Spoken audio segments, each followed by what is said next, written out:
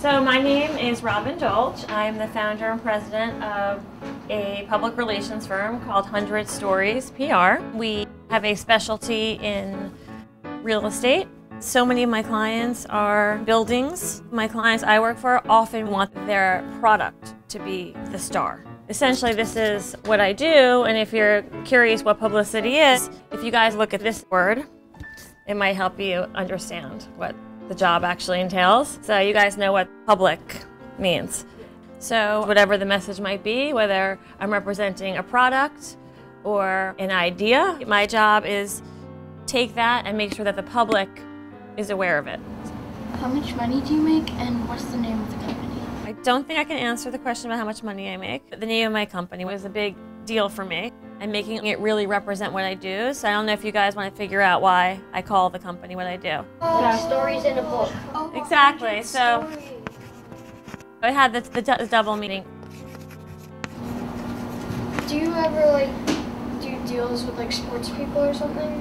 I had a building a year ago, and the ceilings were unusually high, insanely high. This was the perfect building for basketball players.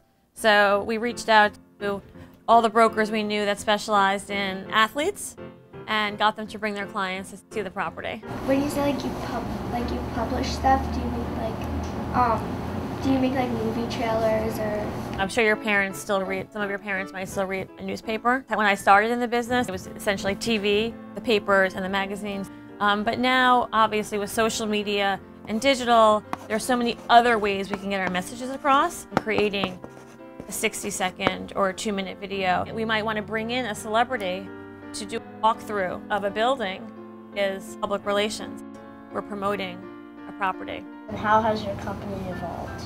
I've had my own company for over 2 years now. So I worked for somebody else for 9 years. And a few years ago, I decided I wanted to work for myself. I have 2 young kids. Well, I started off representing one building, and now we have countless people who believe it's luck.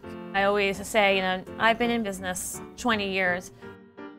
What is luck? There's one quote that a mentor of mine had always spoken. In life, if you're prepared, the opportunity presents itself, then the combination of that can yield success. Luck is preparation meets opportunity.